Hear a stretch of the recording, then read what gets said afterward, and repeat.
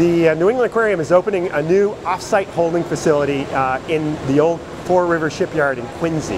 It's a $3.7 million facility that will give tremendous flexibility for aquarium rescue biologists, but also for aquarium biologists. This is important for us because our space on Central Wharf is very limited in terms of what we can build in terms of new facilities. And most of that is really dedicated to visitors and exhibits. We're going to be starting a new exhibit in April that's going to be a shark and ray touch tank for kids. The primary two species that you'll find in that are a small type of stingray called a cow-nosed ray that is found in the mid-Atlantic, but it's very curious and it's very open to having people touch it. We're also going to have a very small shark, a juvenile shark called the bonnethead shark. It's the smallest of the hammerheads. And so long as they're between 12 and 18 inches, we'll also have them in that touch tank. But we have to be able to collect them over about 6 or 8 months before we open an exhibit to do that. And we're able to do this in a big facility like this now.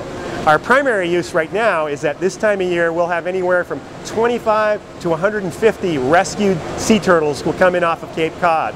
And so this gives us a much greater ability to be able to respond to that challenge and that unpredictability and the numbers that we get of the sea turtles each fall.